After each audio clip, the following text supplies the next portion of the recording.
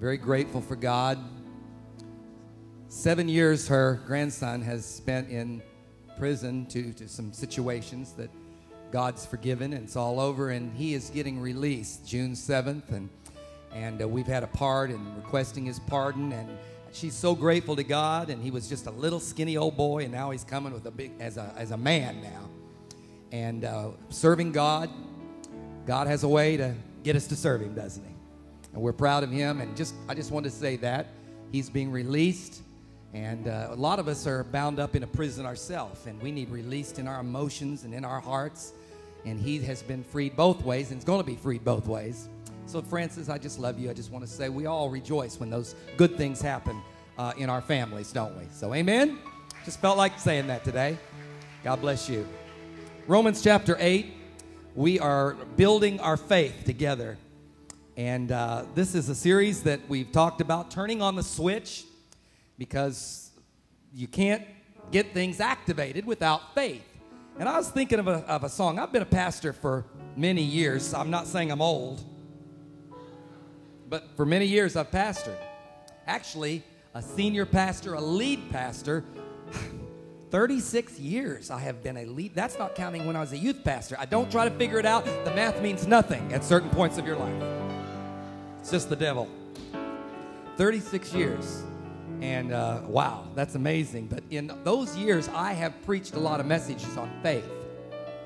But never have I had to use it so quickly as I did this week. It was like the day after God said, okay, you preached good, sonny boy, let's practice it. And all kinds of things went through this week. How many have weeks like that?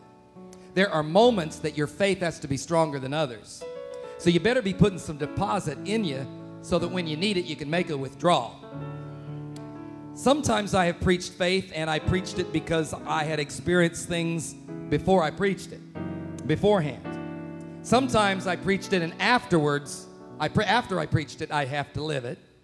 But you don't get to preach stuff without living, and I want you to know that. Don't have, so I'd like to be able to talk. No, you wouldn't, because you're accountable for everything you say, and God says, let's try it out, buddy. And it's good, and I'm so grateful for it. But I tell you what, there was a lot of challenges this week, and there still are. But I have the strangest, weirdest peace as I'm preaching this, because we are not just having moments of faith. I want you to know you got to live by faith.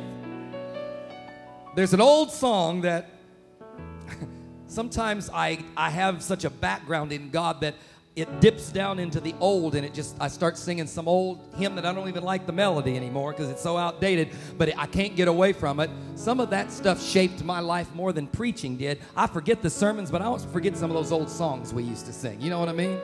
And this one, I was laying in bed, and I was thinking of the week that I'd gone through and the faith that I expressed to God. And it's just an old song that says, living by faith. We said those words in one of the songs this morning. Beautiful worship list today. Remember this, anybody? It says, I care not today what the morning may bring. These words still make me. I care not today what the morrow may bring, if shadow or sunshine or rain. The Lord I know ruleth o'er everything, and all of my worries are vain. The chorus said, living by faith in Jesus above, trusting, confiding in his great love, from all harm safe in his sheltering arms. I'm living by faith, and I feel no alarm. The next verse said, though tempests may blow and the storm clouds arise, obscuring the brightness of life, I'm never alarmed at the overcast skies. The Master looks on at the strife. I know that he safely will carry me through. Somebody say amen. No matter what evils betide. Why should I then care though the tempests may blow if Jesus walks close by my side? Because I'm living by faith in Jesus above, trusting, confiding in his great love. From all harm safe in his sheltering arms. I'm living by faith, and I feel no alarm. Wow. Living by faith. Not just spurts of moments of faith, but I live by faith. In fact, everything you do ought to be by faith. Lord, speak to us as we begin to read the word here today. Add your blessing to this reading and our study as we wind the service up today and get a faith lift from your word in Jesus' name. Romans chapter 8, a few verses again, continuing in this series. I'd like to start with the 5th verse, please, and go to the 11th. For those who live according to the flesh set their minds on the things of the flesh, but those who live according to the Spirit, the things of the Spirit. And again, I remind you that when we say flesh, we are talking about just your ability, your fleshly ability. We're not talking about just carnal, sexual, passionate. We're talking about your ability, your strength. So if you live according to your strength, you've been thinking about your strength. You've been thinking of the things that you can do and how you're going to do it. But if you're saying, God, how can you work this out? It will be according to the Spirit. For to be carnally minded, fleshly minded, self-minded is death. But to be spiritually minded is life and peace. Because the carnal mind is enmity against God. Now, carnal, again, just means in your own strength. What you see, feel, touch, you know what I mean. And the carnal mind is not subject to the law of God, nor can it be. I underlined those words as I studied that yesterday. What you do in yourself cannot make it by itself. It cannot do what God wants to do. It cannot be. So then those who are in the flesh cannot please God. But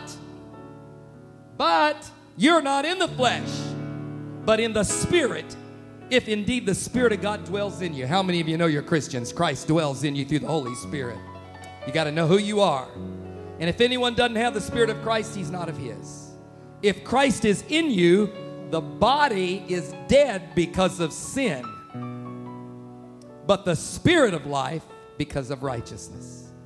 If the Spirit of him who raised Jesus from the dead dwells in you, he who raised Christ from the dead will also give life to your old stinking mortal body through his Spirit who dwells in you. Whew, that gives me hope. Amen. I need his Spirit. You may be seated. Praise God.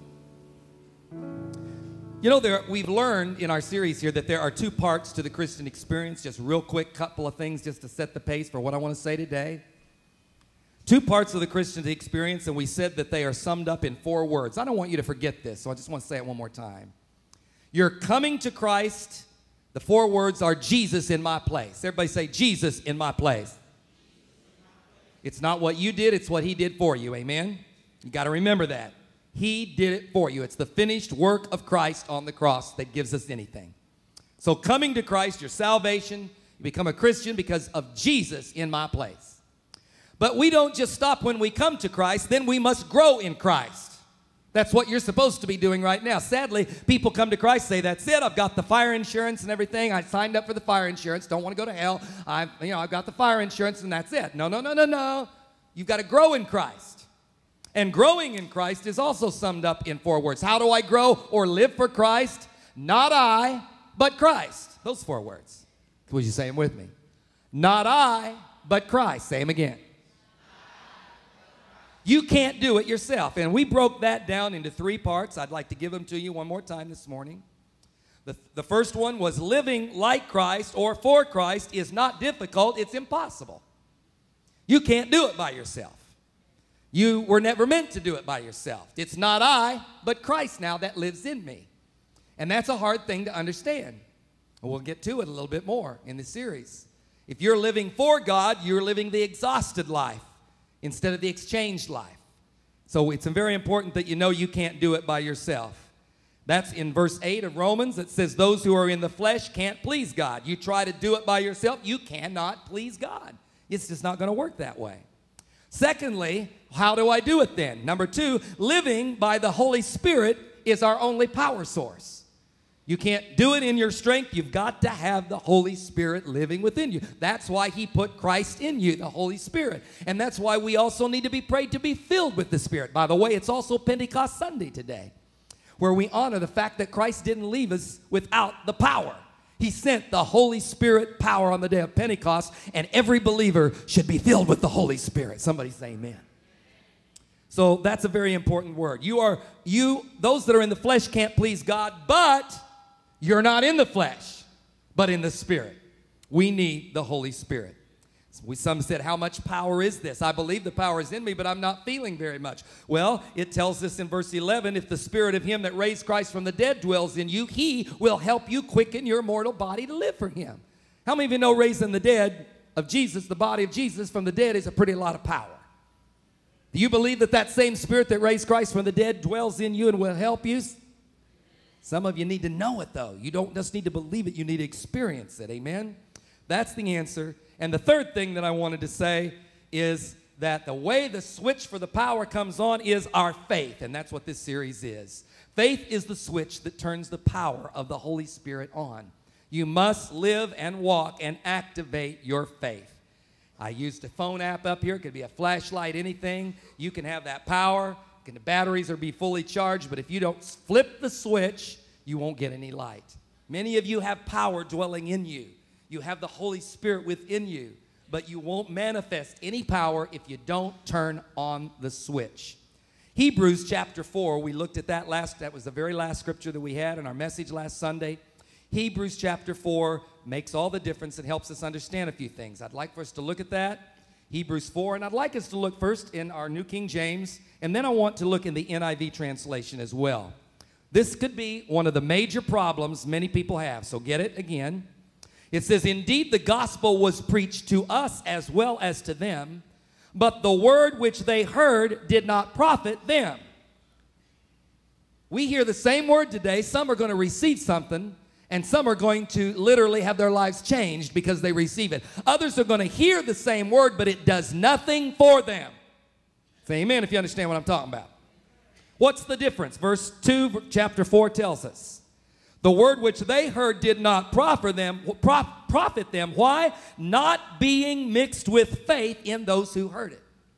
How you hear the word is very, very important. How you read the word is very, very important. In fact, sometimes it's worse to come and just listen and not activate your faith than to hear it at all. Because you're getting a form of godliness but not having any power. You're hearing the truth, but the truth isn't setting you free.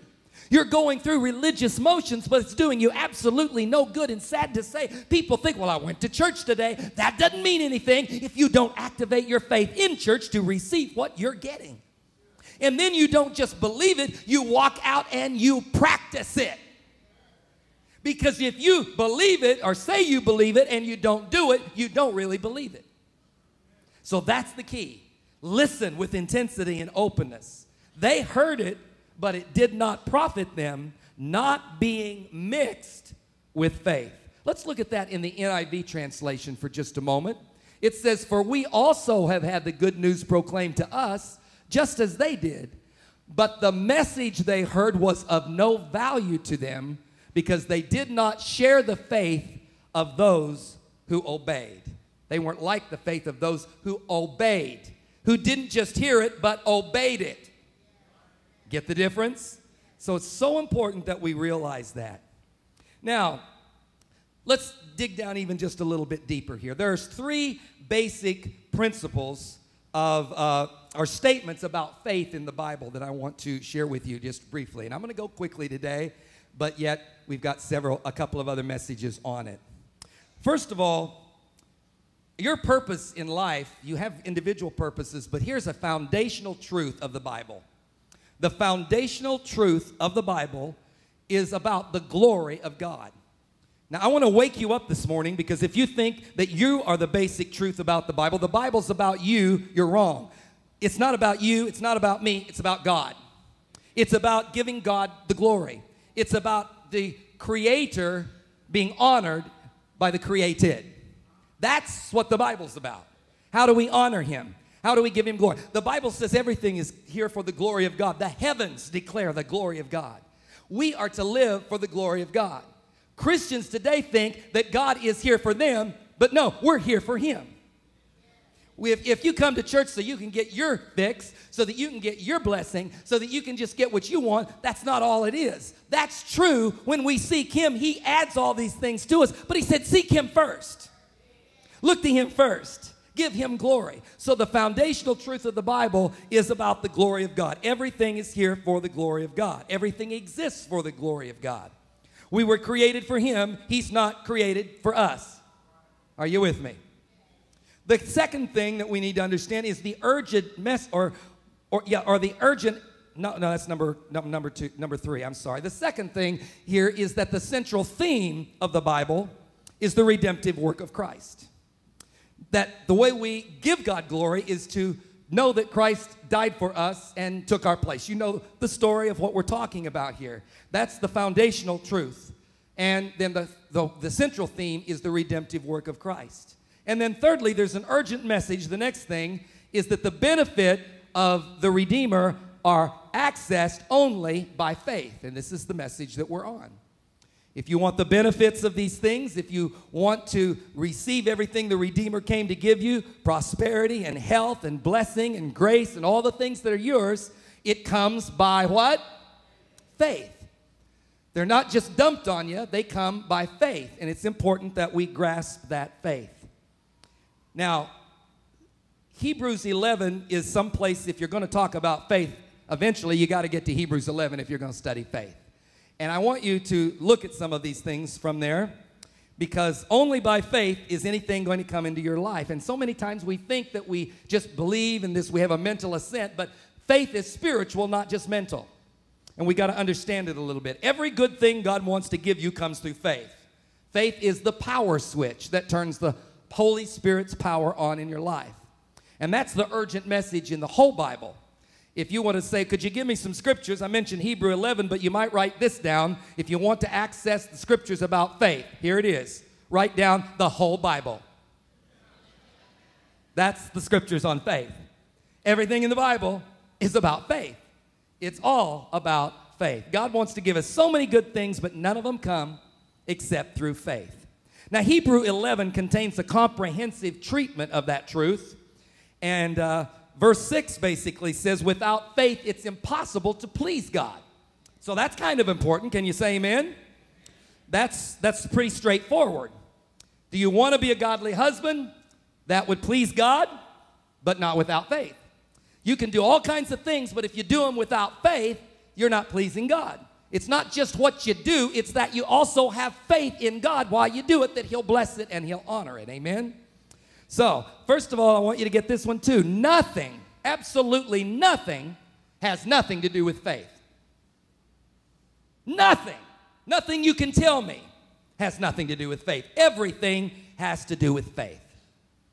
And it's very important to get that. You say, well, what does that mean? The whole point of Hebrews 11 is the universal necessity of faith. So, I guess what I'm trying to say, you don't have a separate drawer for a spot for not to do with God things. There's not a drawer in your mind that you say, now these don't have to do with God. Everything has to do with God. Everything must be done by faith.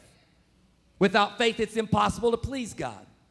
So there's not a possible burden that you have that doesn't require faith as your resource for victory. Nothing has nothing to do with faith. Now, in showing you that, I just like to look through the scriptures for a moment. Hebrews 11, as I mentioned, is the Reader's Digest story of faith in the Old Testament. The writers of Scripture just kept pounding the same nail over and over. And I don't know about you, I like it when they do that because I kind of have a thick head and I don't get it quick unless they, just one little scripture doesn't do it. I like them to just pound it to where I can't miss it. How many of you know what I'm talking about? Hebrews 11 is like that. It talks to us about faith. Let's just glance at a few of the passages real quickly. Hebrews 11, you can see if you can pick up on the repetition of what the Holy Spirit's trying to pound into us here. Verse 4 tells us that Abel offered to God a more excellent sacrifice or offering than Cain. How did he do that? How come his offering was accepted and the other one's wasn't? By faith, it says. He did it by faith, with faith. You gave your offering today. I hope you gave it by faith. I hope you did it with faith that you will get a harvest if you plant a seed. If you didn't and you went, oh, brother, you got to put the faith in there, amen? That's very important. So Abel offered to God a more excellent offering than Cain by faith. Verse 5, Enoch was taken away so that he did not see death. Wow, what a phenomenal experience. He literally was caught up. How did he do that? How did that happen? By faith. His faith was so strong, God just took him up. Woo! That's an experience, isn't it? Look at verse 7. Noah, Being divinely warned of things not yet seen, moved with godly fear, he prepared an ark for the saving of his household. Great move, Noah. How did you do that? By faith. He couldn't do it any other way but by faith. Abraham obeyed when he was called to go out to a place which he didn't know where he was even going, but he knew he would receive an inheritance. And verse 8 says, and he went out not knowing where he was going. And that took a lot of courage to do what God says and not knowing where you're going or what you're doing. How did he do it, folks? Give me the answer. By faith, believing that God had something for him. In verse 11, Sarah, his wife, herself, struggling with infertility, which many couples do today.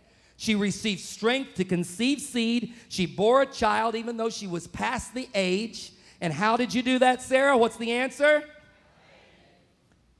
Everything. If you'll look through verses 17 through 21, I don't have time to go. It was by faith, by faith, by faith. Everybody say it. By faith. Verses 23 on through 31, there's all kinds of things. When Moses was born, I love the story of Moses. He was hidden 3 months by his parents. One of my favorite stories in the Bible. Verse 23 tells us, when he was hidden by his parents in the bulrushes and hidden for 3 months, it was done by faith.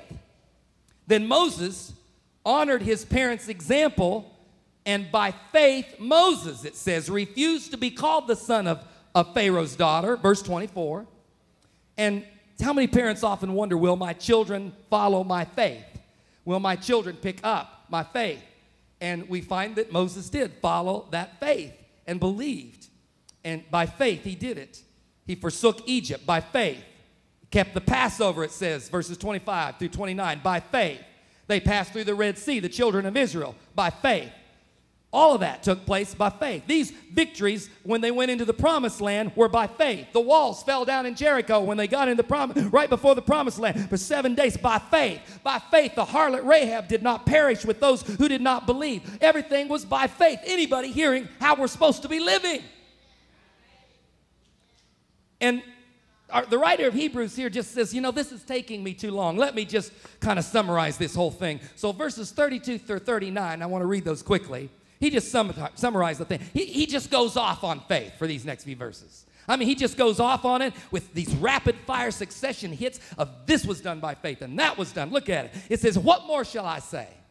For the time would not fail me to tell of Gideon and Barak and Samson and Jephthah and David and Samuel and the prophets who through faith subdued kingdoms, worked righteousness, obtained promises, stopped the mouths of lions, quenched the violence of the fire, escaped the edge of the sword, out of weakness were made strong, became valiant in battle, turned to flight the armies of the aliens.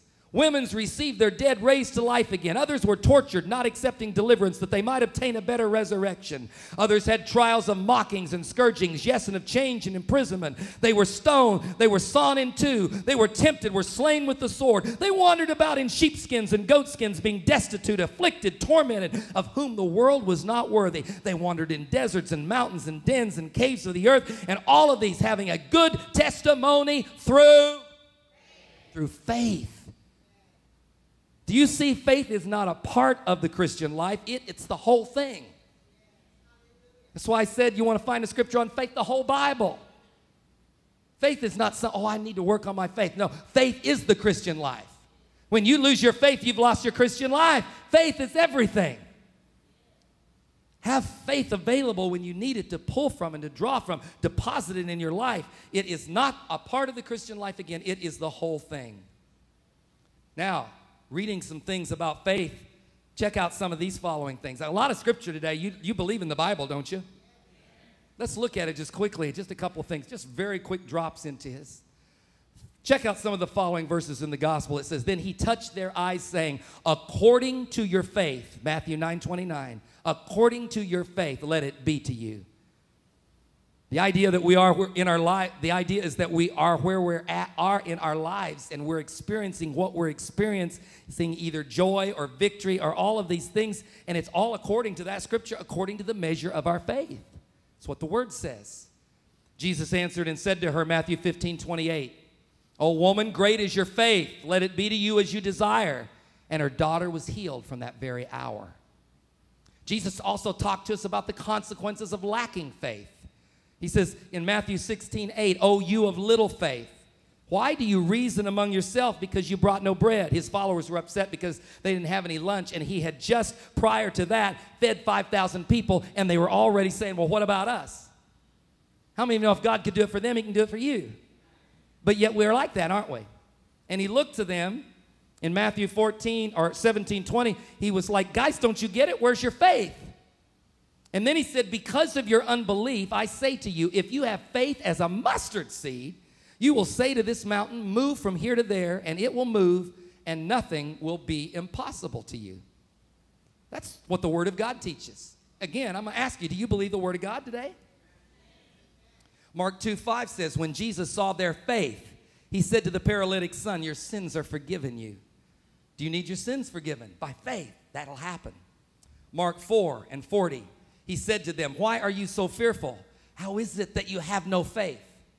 From Mark 11:22, Jesus answered and said to them, have faith in God. I love that. The disciples were asking him some questions, and he said, hey, just have faith in God. Have faith in God. Very important. How important was the faith to the disciples? Look at the two other verses in the gospel according to Luke here. The apostles said to the Lord, increase our faith. How many of you say that's my prayer this morning? Increase our faith. It's like they were starting to get it. It's like they came to Jesus and they said, Jesus, I think we're kind of getting to figure this out. It's faith, isn't it? That's what you're looking for. It's about faith. And Jesus says, yeah. And so once they grasped it and they were beginning to understand what he was saying, they said, increase our faith. Increase our faith. That's the whole thing. It's faith. And they were beginning to understand that. In fact, I want you to grasp this. The question when Jesus comes is not, did God answer prayer? Jesus, when he comes back to this earth, here's the question it says that he's going to be asking. This is in Luke 18, verse 8. Later he asked, after they said increase our faith, he said this, when the Son of Man comes, will he really find faith on the earth? Now that's interesting because in the last days before he comes, perilous times will be here. That means there's going to be a trying of our faith in the last days. And when he comes and breaks through and the end comes, what's he going to be looking for? Will he find you believing or doubting? His true people will have faith, and he's looking, and that's what he's going. Will he find faith when he comes back to this earth? That's an interesting thing, isn't it? Then we look in the epistles. Go all the way to Jude, all the letters in the epistles that were written by the apostles. It's interesting because I plugged it into the computer in a search engine, and there were over 180 references, 18 pages of stuff that just came print. I didn't print it out, but I could have printed it out, 18 pages just on faith. That's not including words like trust and believe and things that have references or inferences. Faith is a part of that. That's an absolute miracle when you look at that. The Apostle John says faith is the victory that overcomes the world. Faith is your victory. Somebody says, oh, I need the Holy Spirit. The Holy Spirit's your power, but faith turns the switch. That's the thing that makes the power work. Holy Spirit is needed, but you cannot use the power of the Holy Spirit until you believe and activate your faith. Very, very vital to our Christian life and our Christian experience. Now, I just wanted to mention this stuff to you this morning. I wanted to get you pumped up to know that you need your faith increased. And then next week, I want to talk to you about how to grow your faith and how to activate it. One way, faith comes by hearing, and hearing by what? Okay, that's fine. That helps you know, but you can even know and still not activate. You can have it in your head and not in your heart and not in your life. I'm going to break it down next week, point by point by point, and I'm going to spend some time on it. And I believe that we're going to see it. But right now, I want everybody to realize and ask yourself, is my faith what it needs to be right now? Just think about it. Is my faith where it needs to be? Is my faith what I want it to be? Have I made a deposit of my faith into my faith so that when something comes, I don't fall apart, but I have that peace? Will I fall apart, or will I stand and say, I don't care what it looks like. I've got faith. I know my God. Heaven and earth will pass away, but the word of God will never pass away. God will never leave me. He's not forsaken. Do you have that kind of faith right now? Or are you going, ooh, I don't know. I need a little bit more of the sermon. Preach a little bit more. I'm not there yet. You're going to need more than my sermon. You're going to need to get in touch with God. You're going to need to press in. You're going to need to deposit. And you can. God created you, put the Spirit within you, but He's looking for faith. The thing that He's looking for when He comes to the end of the age, will there be any faith? That blew my mind. I knew that scripture, but I hadn't thought about it, especially with the kind of things that are going to hit the end of the age. I need to increase my faith. God has allowed me to go through some things these last couple of weeks that my faith has to grow. I realized I had not done deposit. You know, we're kind of lazy. Things just kind of come our way. We make it. We pay the basic bills. Who needs God? We can do this. I love God, but I'm not having to activate my faith when things are like that. You don't like what I'm going to say. Guess what? Trials come. So you'll not just believe, but you'll activate your faith, and it will work for you. How many of you say, you know what? I've got several of those things already that I have to have some faith for. How many of you have some things that you can't do it without God and without faith? I think every one of us here have that. It's time to get that faith in our hearts. I just wanted to say something simple this Memorial Day weekend. I didn't want to fill you with a bunch of heavy things, except I want you to be looking at your own self. Where is my faith level? On 1 to 10 right now, where would you say your faith level is? Is it a 10? If it is, please fly up here and pray for us all. We appreciate you being here today. Is it a 9? Is it an 8? Maybe a 5? I dare say there are many in here perhaps that are in church today who love God. You love God. But your faith is on a 2. Your faith might even be on a 1. You believe that there is a God and you know He loves you, but do you believe He'll do it for you? Last week, what did we call it? Wheelbarrow faith. Remember that story? The guy that was a true story, Niagara Falls, that was walking on the tightrope across Niagara Falls, and it went on and drew crowds. He finally announced he was going to do something tremendously unbelievable. He was going to not just walk on that tightrope, but he was going to push a wheelbarrow with a man in it, somebody in it, across. And there were people laughing at him, but he went into the little restaurant. He heard somebody talking. He said, I believe he can do it. I bet $100 he can do it. And he walks up to him and he says, man, I'm so glad you believe in me because I'm still looking for the guy that is going to be in the wheelbarrow when I push him over. I want you to do it. And what happened? The guy suddenly didn't believe in him anymore. We believe real good if we don't have to get in the wheelbarrow. But faith is getting in the wheelbarrow. As long as God is pushing, I'm fine. You, maybe not so much. But God, I believe God, or I want to believe God. Now, we all have things that we believe for, and you know, I was thinking of a scripture where it said, which is harder? Remember when Jesus healed on the Sabbath, He says, which is harder, for the Son of Man to forgive sins or to heal somebody? And for us, the harder is the thing that we see, isn't it?